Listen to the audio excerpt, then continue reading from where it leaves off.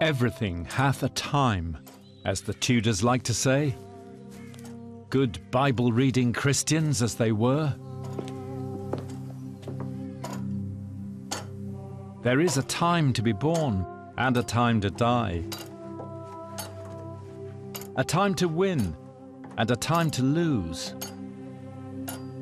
To everything his due time. This is the extraordinary tale of a peasant's daughter who rose to wealth and status, but lost it all. She survived the plague and lived through 4 changes of the state religion. She buried 3 of her children, but she gave birth to the world's most famous poet.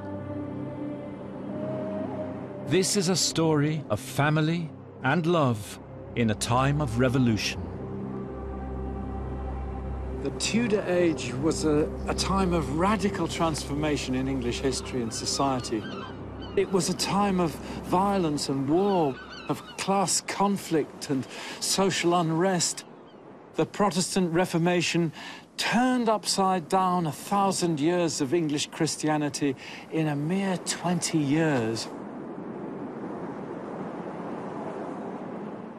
We see that tale more than anything else through the lives of the great rulers, Henry VIII, Mary Tudor, Elizabeth I. But what was it like to live through those times at the grassroots for ordinary people, and especially for a woman?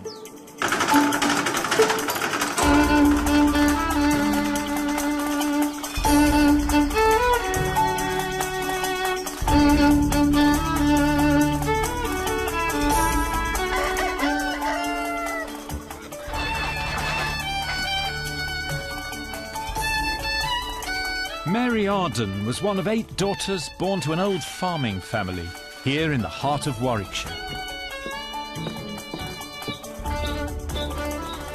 But Mary would leave life on the land for the new world of the Tudor middle class.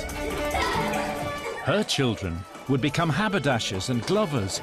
2 of them made it in the entertainment industry in London. So her family story is a mirror of the Tudors' changing times.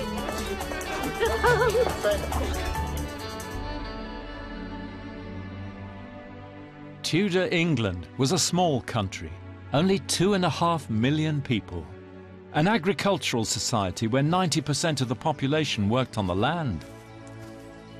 Life expectancy then was 38. 1/3 of all children died before they were 10. Mary's father farmed in Wilmcote in the parish of Aston Cantlow, just outside Stratford-upon-Avon. You can see Stratford down there in the Avon Valley, the spire of Holy Trinity peeping above the trees.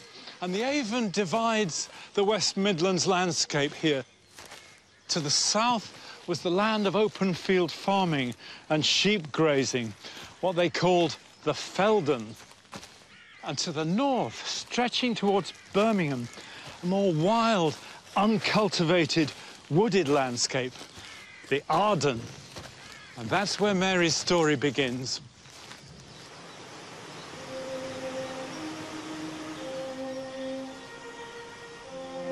The Forest of Arden is still a name on the map today, and it gave Mary her name.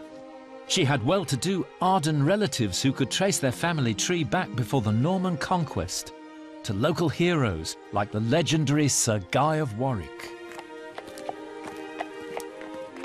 But Mary's father, Robert Arden, was just a husbandman, a well-to-do peasant. Born around 1480 at the end of the Wars of the Roses, among his first childhood memories would have been news of the death of Richard III at the Battle of Bosworth.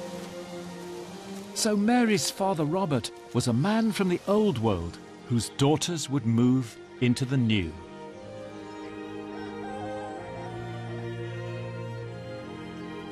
Robert built his house here in Wilmcote in 1515. It was identified recently, astonishingly intact behind its skin of Victorian brick.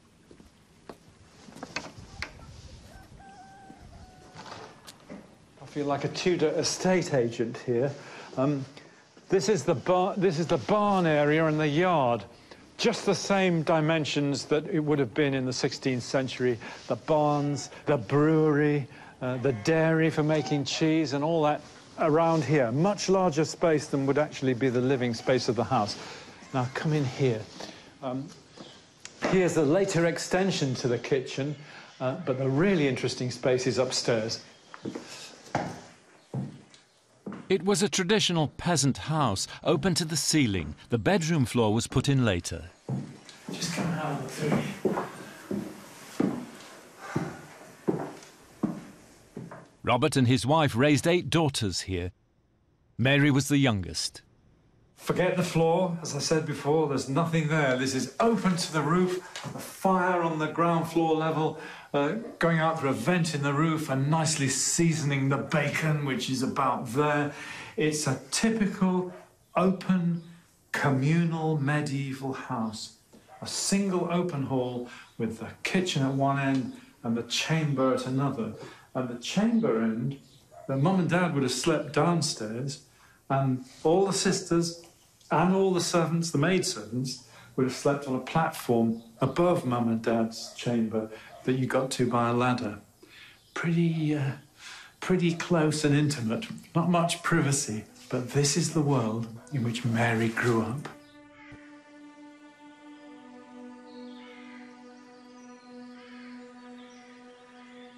She was born in around 1535. We can't be sure exactly when, as parish registers don't start this early, but she was baptised here in the church of Aston Cantlow. This would have been her parish church. Wilmcote, where she was born, didn't have a church, didn't have it until 19th century. It was only a little hamlet. So she was born and then baptised probably about 3-4 days later in this church, in the font which is still there. England was still a Catholic country then, and Mary was named after the Virgin Mary, the patron saint of the village guild, whose chapel was in the side aisle of the church. So this is where Mary was baptised, the medieval font here in Aston Cantlow. And she's born into the world of old-fashioned English country Catholicism, the world of the saints and the old stories. A distant kinsman of hers, John Arden, in his will in 1526, leaves my best damask gown to be made into a cope for the priest, my suit of armour to dress an image of St. George, to be hung above the pew where I was accustomed to sit, and 2 heifers for the maintenance of the church bells. That's young Mary's world, an intensely local community, with that sense of the dear familiar place, as they put it, on the very eve of King Henry VIII's Great Reformation.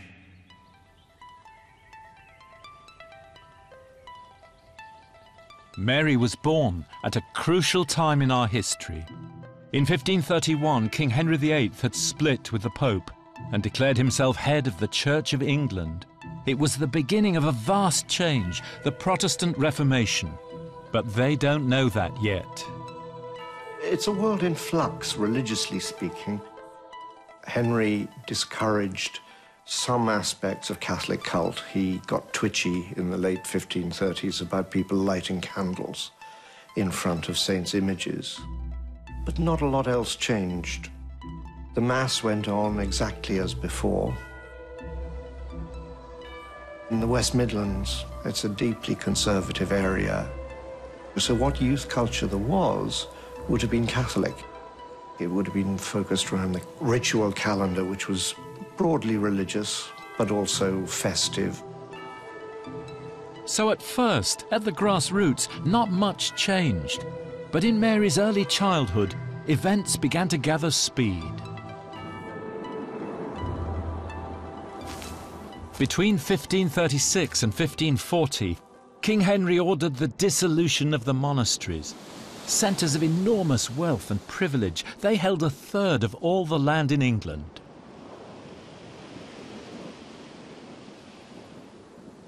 In Mary's village, Aston Cantlow, the local guild was stripped of its land and silver plate. When the monasteries were dissolved, those religious institutions disappeared as well. Property sold off. Their property was sold, their land was sold, some of their artifacts, obviously, everything was sold to raise money for the crown. A Victorian teacher here in the village recorded details of the plunder. 2 towels, altar cloths, a pyx, a cope, a worsted cope, and vestments, one of them in silk. These would have been the things the priest wore in... For the Mass. And here, 1 chalice. But your chalice was saved. It may be that Henry VIII's commissioners sold it back to the parish. Just a little bit of gain. A piece of extortion. Absolutely, yes. That precious chalice was saved by the villagers. Oh, my goodness, that is absolutely beautiful, isn't it? And incredibly, they've still got it. It will be used in a nuptial mass for her wedding. She would have held it? Yes. It's absolutely wonderful, isn't it? So when Mary was a girl, England was still a Catholic country. But her world was poised between old and new. In society too, change was in the air. The dissolution of the monasteries flooded the market with land and money, which would give rise to a new middle class.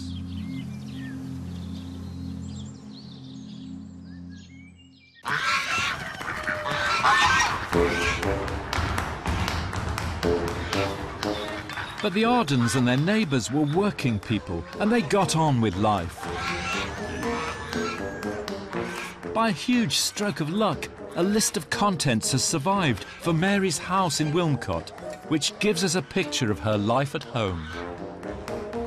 What comes across is this is a mixed farm.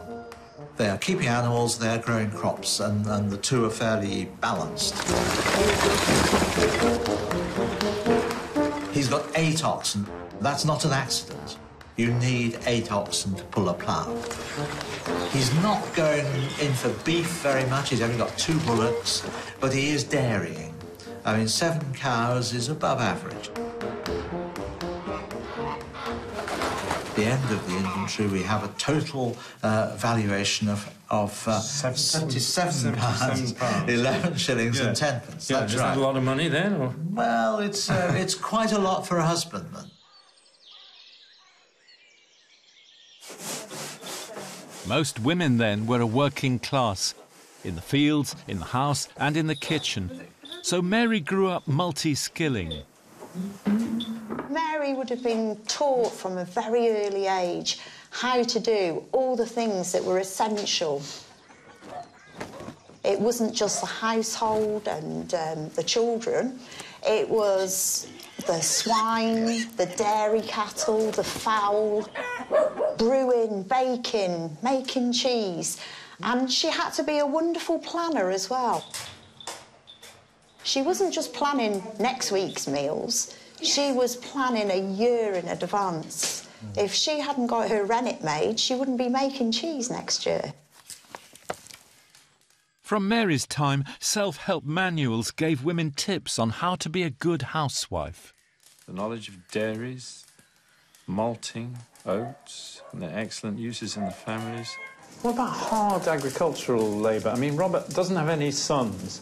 What does he do when it comes to ploughing time and harrowing and all those sort of heavier jobs? The women would be expected to muck in. So if the sheep were being sheared, they might be rolling the fleeces and taking them off to be prepared. The men would cut the corn, and it would be the women gathering them up and making them into stooks and picking up any bits that had been left. So they were expected not only to run the household and look after the children and everything directly around the farm house, but they also were there at the busy times as well, helping out. Women were very strong. You wouldn't survive very long if you were, a bit weak, shall we say. But even in Mary's house in Wilmcote, there are hints of the new middle-class taste creeping into the countryside. the world to which, as a grown-up, Mary would aspire. At meals, Mary and her sisters would sit on benches, on forms, as chair was a mark of status. Many households only had one chair. Robert Arden actually has 3. So one for him, one for his wife, another for a guest, you know. Guest chair. That's right. Feather beds and mattresses and bolsters and things. Yes. You don't quite imagine that. Is this new taste coming in, Chris? Middle class taste? Or... Well, the feather beds aren't that new, but it's certainly there's a certain emphasis on comfort. You know, there are feather beds. There's references to cushions, and you know, it's not a bare, austere house. To have 11 painted cloths is quite unusual. Most of the walls internally have a painted cloth on them. You could think of it as being like a sort of wallpaper, really. You know, it's decorative. And what we would love to know is what's painted on these cloths. I mean, it could be scenes from the Bible. It could be scenes from literature and mythology. Bright colours and you know, interesting scenes. That, so she grew up with stories. Exactly. In one form or other. Exactly, yeah. And for Mary, as a devout Catholic, the most important stories were religious. You can still get a sense of her world here in Stratford's Guild Chapel. It's very hard to imagine it now because it's a pale shadow of what it would have been. But every surface covered in images and stories and warnings. With the Christian souls being reborn and the dead, the wicked going down into hell. It's a bit like a graphic strip cartoon of how to behave in life or else. These were painted in her father's lifetime and whitewashed when Mary was in her 20s. Uncovered in 1804, they were copied while their colours were still bright. The blessings of heaven and the terrors of hell. Such images must have filled her young imagination. Along with the great tales, the murder of St. Thomas Becket, and a favourite story in Stratford. Whoa, look at that. Lovely dragon. I love St. George and the Dragon. Yeah. But everybody knew that story. Yeah. And the Guild pageant was the pageant of St. George. Yeah. So Robert might have brought his girls over to stand in the crowd and see the great dragon with its tail, like a Chinese New Year festival. It clearly was like a Chinese dragon because there were payments in the accounts for bearing the dragon. So I imagine lots of little men on sticks underneath this thing, leading it through the street. There were guilds like this in every town, social and religious clubs. The Stratford Guild book shows that Mary's father joined in 1517. There is, right at the top, third entry. Yeah. Robertus Ardren de Wilmacott. And this is going to take us from the chapel, the religious side, out into the social and administrative area, which is through here. So the guilds were centres of social life for men and women before the Reformation. They helped shape the ethos of Mary's childhood world. The Guild Hall. Yeah, great. Ladies and gentlemen, may I ask you to charge your glasses? The main thing that happened here would be the annual feast. The feast was the classic networking opportunity because this is when everybody would be here. You forget about the admin, you forget about the routine, you just enjoy yourselves and relax and chat. Because you are all officially equal brothers or sisters, there is the opportunity to meet a brother of a different social status. And even a sister. And even a sister and potentially a spouse. Yeah. But now the revolutions of the time begin to turn faster.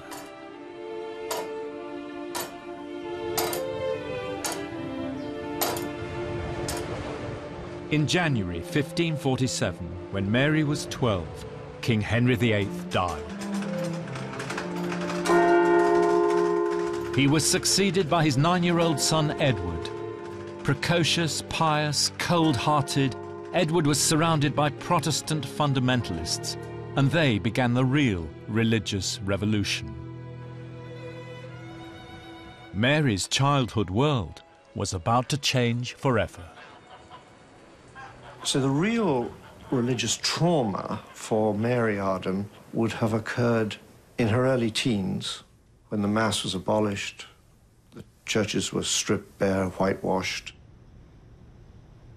I suppose people moved from a world in which everything religiously could be taken for granted to a world in which everything religiously was contested. In 1549, the government ordered the Catholic Mass to be abolished, and then the old rites for birth and death, the old festivals, even dancing round the maypole was forbidden. Every parish was told to smash its images in wood and stone and stained glass. They were to whitewash the painted walls, the Bible of the poor, and do it properly, the government said, not slobbered over with lime that could be washed off tomorrow, so that no memory remained.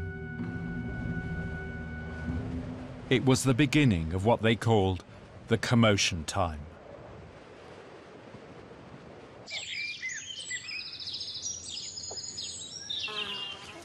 But out in Warwickshire, families like the Ardens remained loyal to the old faith.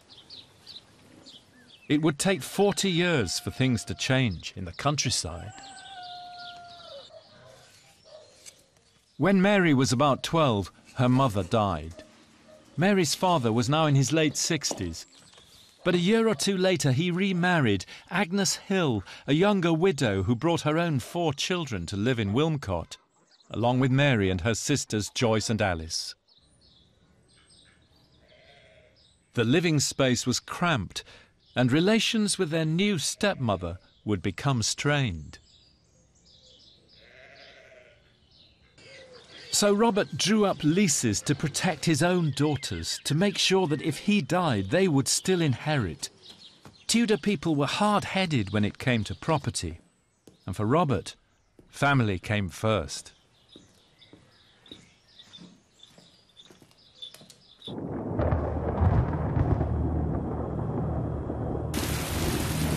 Then, in 1553, when Mary was 18, King Edward suddenly died, and Henry VIII's daughter, Mary Tudor, came to the throne. A convinced Catholic, she set out to turn the clock back.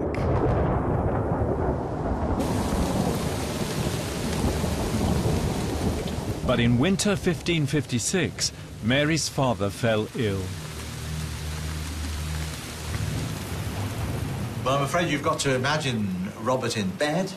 He has probably caught a bad attack of the flu, because there's an influenza epidemic going on at this time, and it's fatal flu, and he knows it's fatal. He knows he's going to die, and so he assembles his will. The first thing he thinks about is the salvation of his soul, and so he expresses his religious views by invoking the Virgin Mary, our Blessed Lady Saint Mary, and the Holy Company of Heaven. These are the phrases which a Catholic layman would use in these circumstances.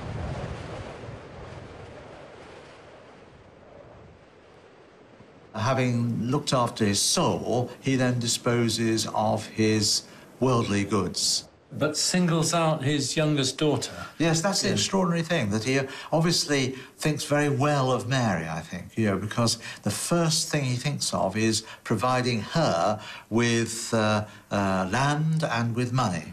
And it's a very substantial sum of money that he's giving her, £6, 13 shillings and 4pence. That's a bit more than a skilled carpenter would earn in a year. So he's leaving her, say, £30,000. Wow.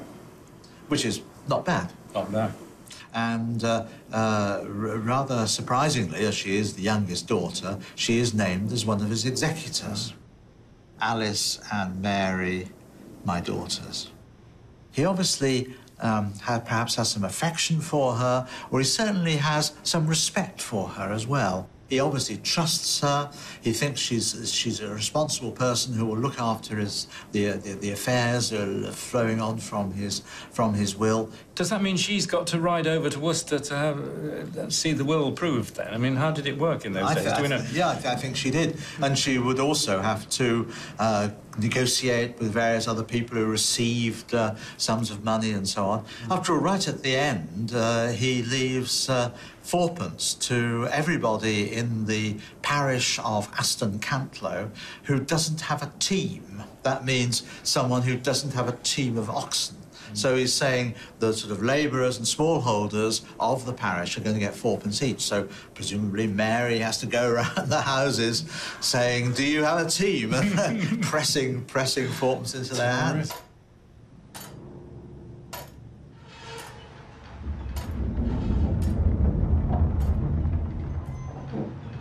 As her father's legal executor, Mary surely had basic reading skills, like many Tudor women of her class. But could she write? On later legal documents, she makes her mark with her initial. And the wax seal has her personal emblem from her seal ring, a horse. The mark of Mary is a beautifully penned M. That's how you were taught to do your capital letters in what was called secretary hand. That possibility becomes a likelihood when you look at this document drawn up on the same day in 1579. And there, on the little tag of parchment to the side, messed up because it's over the crinkle of the parchment, and what looks like an abbreviated signature.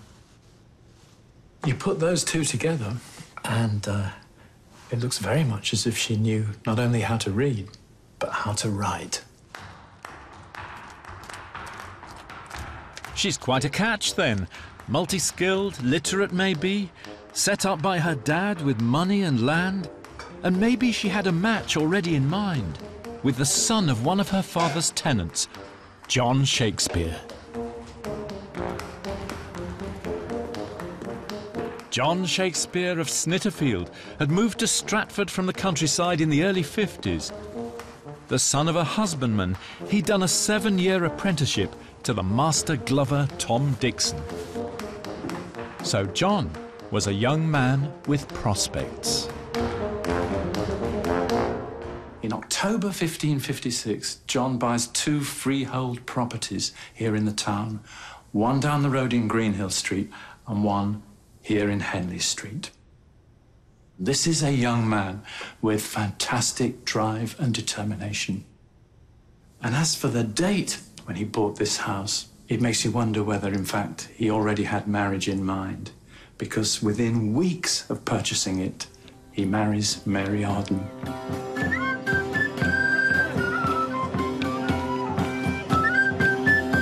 They marry in 1557. He's in his late 20s, she's maybe 22. I pray you, all that are gathered here, in behalf of these souls, John and Mary, to hear and witness that which they intend. First, there'd be a troth plighting in front of family and friends, and later, a church service.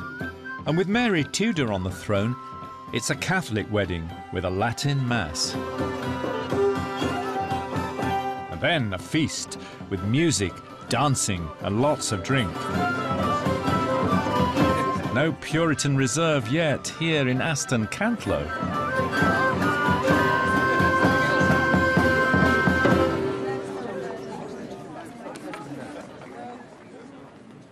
And then the newlyweds rode off to begin a new life in Stratford. Stratford then was a small market town with maybe 1,200 people and a growing middle class serviced by tailors, drapers and glovers. It was a place where you could rise in the world. Oh, lovely. The world of Elizabethan interiors. I think that, you know, the time that Mary marries in the 1560s is an interesting time because everything's shifting, everything's changing, you know, the effects of the religious Reformation and then this massive social change as well. And there's a shift towards ornamenting interiors, investment in the home, in the form of wall decoration, in material furnishings and fabrics and textile items. Let me ask you about this. Yes. If I can hand it over to you. So this is sort of late Elizabethan and something like that. Yeah. Mary might have worn something like this. It's difficult to know. I mean, certainly Mary would have wanted to wear something like this because it's got very fine decoration. It's called blackwork, and interestingly, even though it's got all of this decoration, it's a garment to be worn informally in the house. And again, I think that really gets to the heart of the significance of the household. If you're worried about wearing something as beautiful as this in your home, then it indicates just how important a space for social display and perhaps some social competition that the household was in this period. Are we allowed to talk about middle-class taste and sort of rising up in the world and, you know, competitiveness with your neighbours? Yeah, or, I mean... I think so. I think definitely. I think, you know, you've got a little bit of extra money and you use that money to embellish your immediate environment, your clothing and, of course, your house. So, and yeah, in an urban setting, you are going to be thinking about keeping up with the Joneses. There's going to be that sense of wanting to have a house that fits with your status. Like most young couples, they wanted to start a family. But in Tudor England, having children was fraught with danger. A third of all babies died in the first year. And Mary's first two children both died. Joan in 1558, aged 2 months. And then Margaret, who died in 1563, aged 1. 1563, Margaret, daughter of John Shakespeare.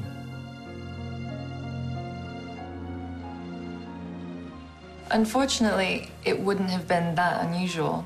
There's an expectation now that children will outlive their parents, and that, unfortunately, wasn't the case in the past.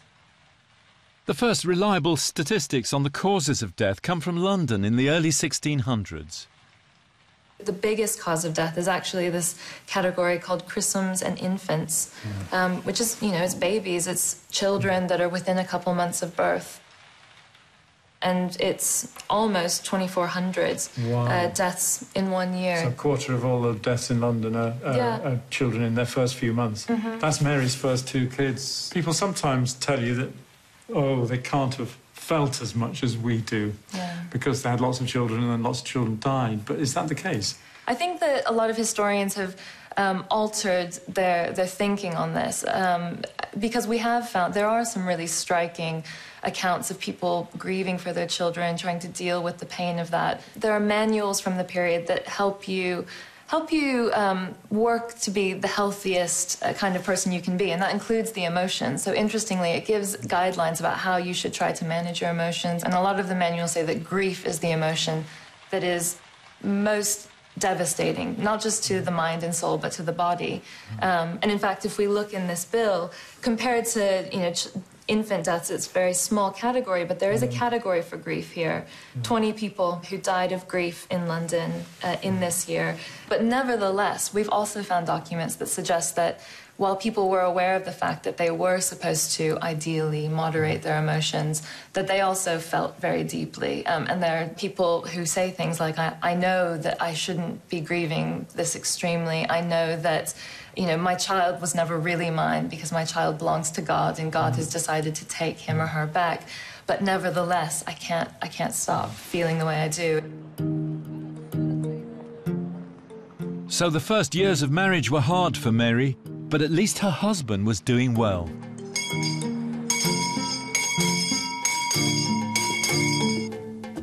His freehold in Henley Street entitled him to join the town elite. The corporation had replaced the guild, which was shut down under Edward in 1547, and they ran the town. The council books show that John's civic duties range from ale taster to constable, and charity doles to the poor. Meeting of the Stratford-upon-Avon Corporation at the hall held in our garden the 30th day of August, anno 1564. Money paid by us towards the relief of the poor. From the Mayor, Mr. Whately, 2 shillings and 4 pence. From John Shakespeare, 12 pence. He was a man they could trust, a man of credit.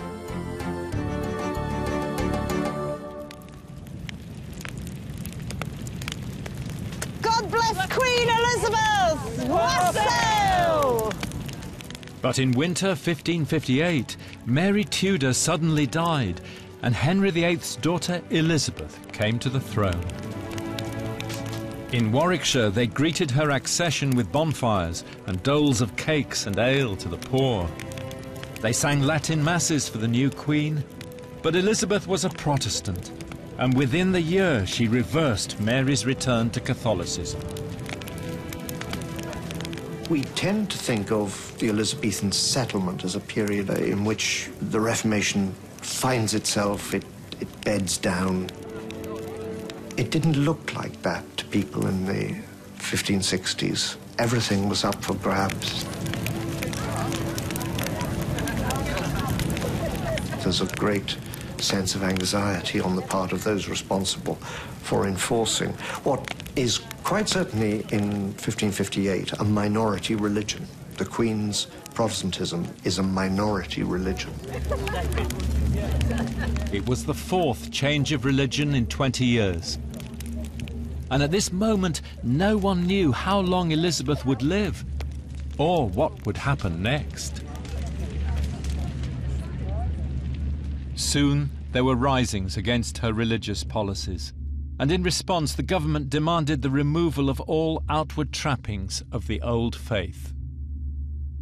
There was a pogrom to get rid of this stuff, because during the rebellion in the north, the altar stones had reappeared, the mass books had come out, the holy water pots had come out, women had started queuing to be churched. So there is a tremendous determination to remove these physical anchors for backward-looking sentiment. In winter 1563, the Stratford Council had to do the government's bidding. Final act in the story is entered into the council minutes for the winter of 1563.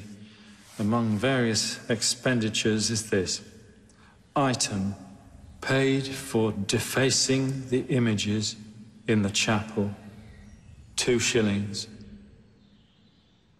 That's for the whitewashing of all the paintings in this chapel, so that no memory remains, as the government said. And the person who signed off on it is the Chamberlain, Mary's husband, John Shakespeare.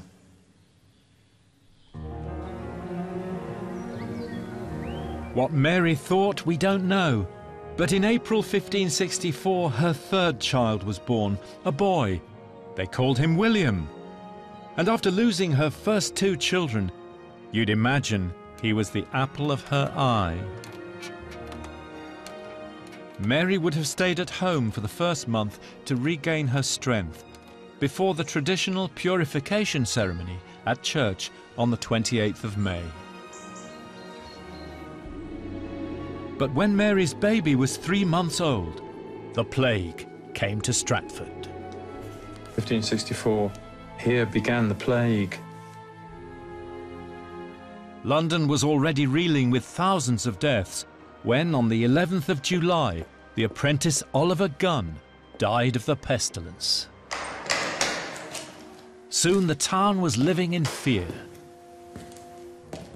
At the end of August, the town corporation held their meeting out here in the open air in the garden behind the Guildhall to try to lessen the risk of contagion, because they believed that plague was passed by infected airs.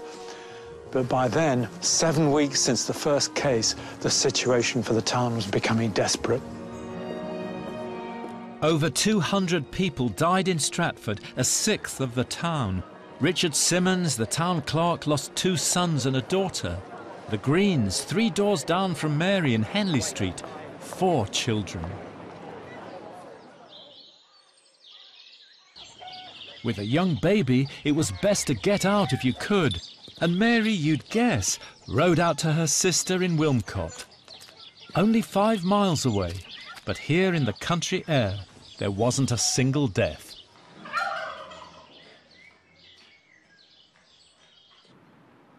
So luckily for Mary, and for the rest of us, William survived. And the next few years were good times for Mary and her husband. She had more children, Joan, Anne, Gilbert and Richard. K-L. She would have had an important role in their preschool education, teaching them the alphabet and basic reading at home. W-P-Q.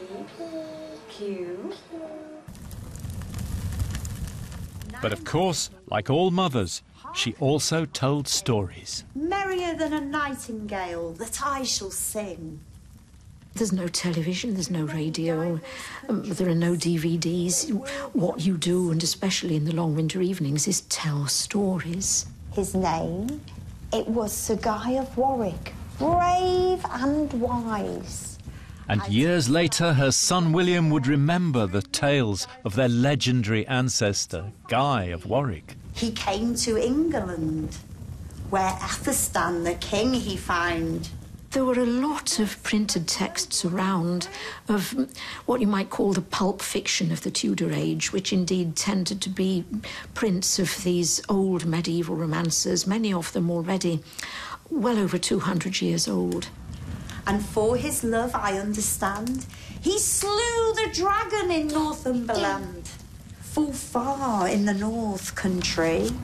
Coventry kept its mystery cycle going until 1579. And so plenty of opportunities for both Mary and her children to have seen them. And I think we can be 90% certain, 95% certain that Shakespeare had. And therefore at this ending day, he went to joy that lasteth aye.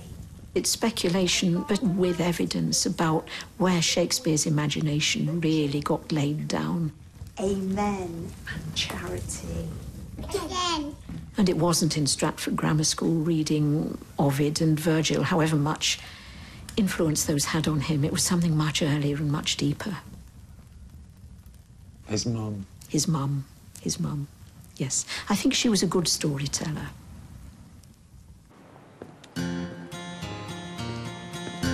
John, meanwhile, continued his rise in the council. All those in favour. Ale taster, constable, chamberlain. And in 1568, he's elected mayor. Anybody against? So Mary was now the wife of alderman and high bailiff Mr. Shakespeare.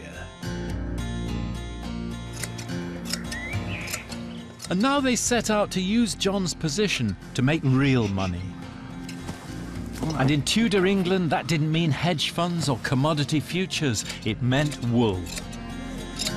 In those days, it was a very valuable commodity. Everybody wore wool. And on Sundays, if you didn't have a woolen hat on, then you would be in trouble. And even when you died, you had to be buried in a woolen shroud. Wool was the mainstay of the economy, so the government controlled it to prevent illegal dealers undercutting the market. And that's what John was doing.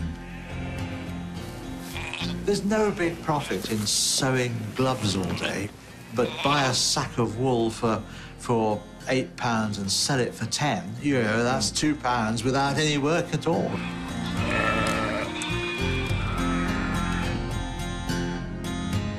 The sellers won't come to him. He will go to the sellers, so he'll be travelling around the countryside. John's web of contacts spread out into the Cotswolds, up to Nottingham, and down into Wiltshire. And would Mary have been keeping his books while he was away travelling? Did women do that? Did they have a hand in the business? Well, it seems to be perfectly normal for wives and other members of the families to deal with business contacts. If someone knocked on the door to pay money, for example, the wife would take it and perhaps even joining in the bargaining process. But a risky business, from what you're saying, when it's shady side of the law and you're not quite sure that the quality of the wool's going to be what you thought it would be. But it's all very, as you say, it's all very informal. But what makes it work is that level of trust that people have. But trust was a big issue in Elizabeth's surveillance society, where a network of informers, bounty hunters, snooped on everything from your business and your religion to your sex life. And astonishingly, the details of John's shady Wheeler dealings were discovered not long ago in the National Archives. Here's the case.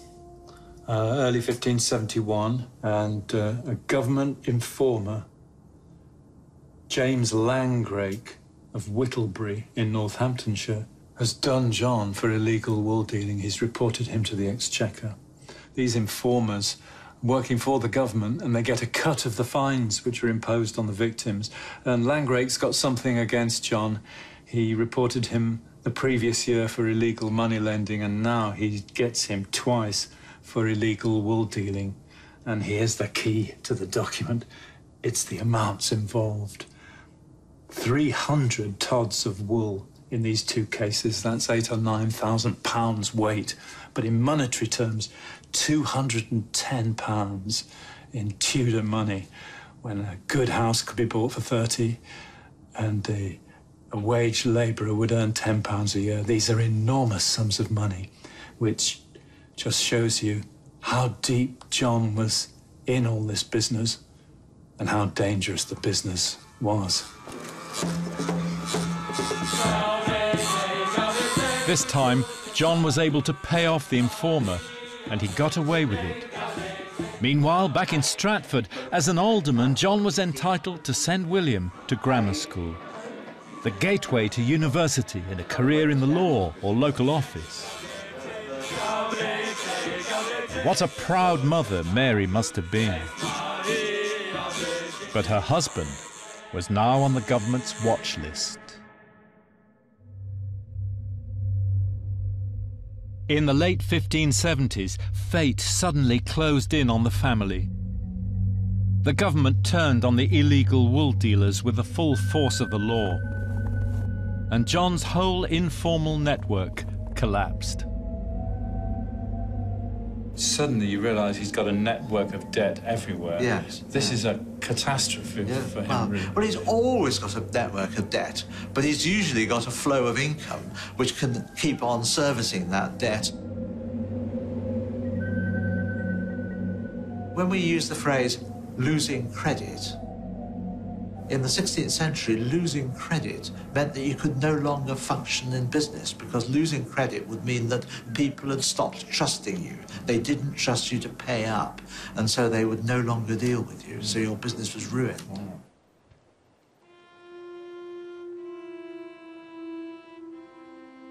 Then, as their money troubles piled up, in 1579, Mary's 7-year-old daughter Anne died.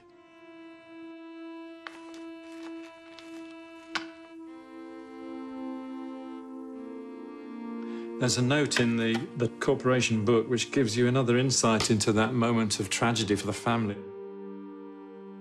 Item for the bell and pall for Mr. Shakespeare's daughter for her funeral, 8 pence. As Mary's eldest son would later write, when sorrows come, they come not in single spies, but in battalions. Desperate now to save money, they take William out of school to help John at work. So he loses his chance of university. And soon they're trying to raise money any way they can. You can imagine John and Mary sitting at their table here in the parlour, doing the sums as their debts mounted up. They borrowed money from friends and neighbours, from in-laws and family. Then they start selling off pieces of their inheritance. Mary gets rid of her portion of the land at Snitterfield that had come down to her through the family. John even divides the house up and leases out that side to neighbours down Henley Street, the Burbages, who turned it into a pub. And worst of all, Mary has to finally give up the land that she'd inherited from her father. The 30 or 40 acres with the little cottage that she and John had built on it for their tenant in Wilmcote. Using the house, called Aspie's, as security, she raises £40 from her brother-in-law. But it all went badly wrong. When Shakespeare's father got into difficulties and he took out a mortgage on the property with his brother-in-law, obviously they fell out, or there was some difficulty that he wanted his money back, and Shakespeare's father couldn't come up with the goods, and so he actually forfeited the property. They never get it back? No, and they never lived here. Whoa. I wonder what Mary thought about the collapse of John's finances, depriving of her inheritance, do you think? Not very pleased, I shouldn't think, no. But just 4 months after Anne's death, Mary got pregnant again. After a gap of more than 6 years, she was in her mid-40s. Her 8th child, Edmund, was christened on May the 3rd, 1580. And a couple of years later, her teenage son William got a 26-year-old local girl pregnant, first with a daughter and then twins. So the family was now squeezed into a third of the old house, with William's new wife Anne and 4 new mouths to feed. And a depressed husband living in fear of writs for debt. Mary, you'd guess, was the one who held it all together.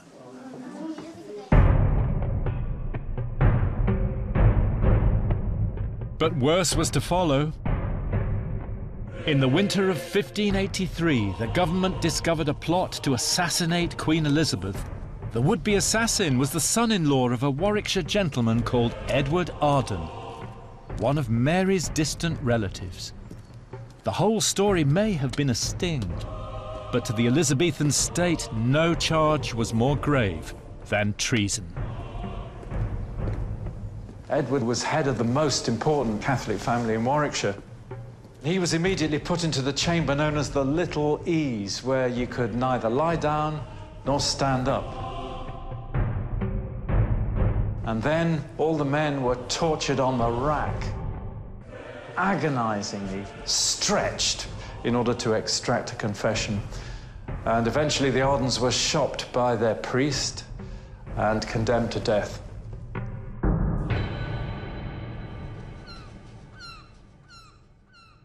The night before the execution day, John Somerville, Arden's son-in-law, who was clearly insane, was taken to Newgate, where the government announced that during the night he'd strangled himself.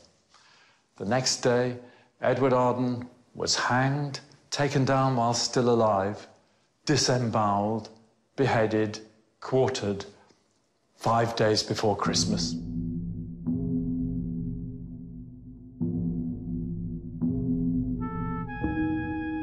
Around Stratford, the secret police interrogated known Catholics, searching their houses for incriminating books and writings. And as Mary was an Arden and married to an ex-mayor, her house was surely one of them.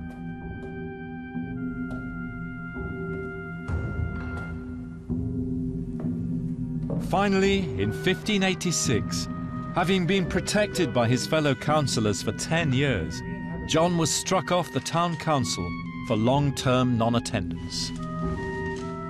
At this hall it was decided that William Smith and Richard Court should be chosen to be aldermen in the place of John Wheeler and John Shakespeare. For that Mr. Wheeler doth desire to be put out of the company, and Mr. Shakespeare doth not come to the halls when they be warned, nor hath not done for a long time. So nearly 20 years after her husband had been mayor of Stratford, Mary's family was ruined.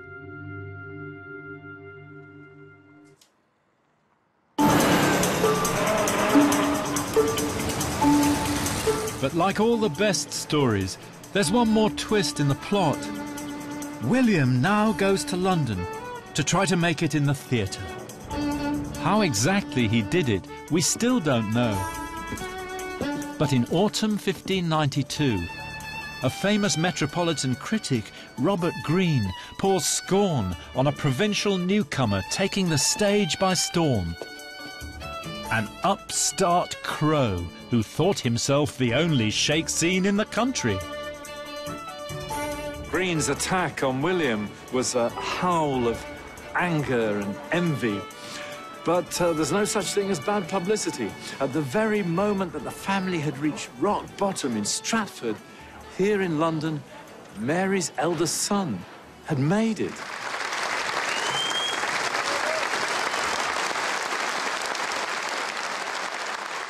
And William's box office earnings restored the family fortunes. In autumn 1596, he went to the College of Arms in London to buy a coat of arms for his father, to make him a gentleman, with a few rewrites of the family history on the application. John, his father, he said, some 25 years back, had been a man of standing in society, a JP, a mayor of the town, and an officer of the Queen, which technically he had been as coroner. And of his mother, William said this, that Mary had been the daughter and heiress of Robert Arden of Wilmcote in the county of Warwickshire, Esquire and gentleman.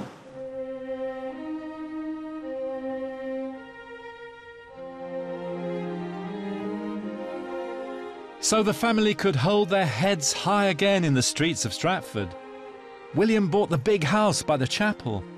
Mary and John lived out their days in Henley Street with their daughter Joan and her children.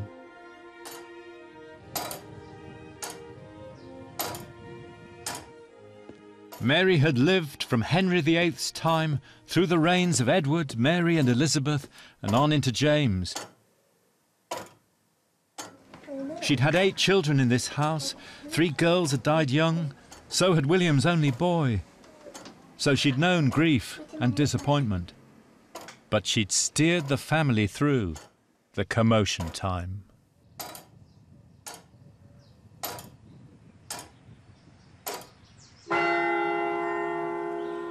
After 44 years of marriage, John died in 1601. Mary followed him in 1608, in her early 70s. She was buried here in the churchyard in Stratford. There's one last clue to Mary's life, if it is a clue. Only a few months after she died, William finally published a collection of poems that he'd worked on for most of his life, the earliest of them going back to his teens here in Stratford. And they'll become the most famous poems about love in the language, in fact, in the whole world. And the poems are shot through with a sense of the destructive power of time and the redeeming power of love. Now, he learned how to say those things at school, but perhaps it was his mother who taught him how to feel them.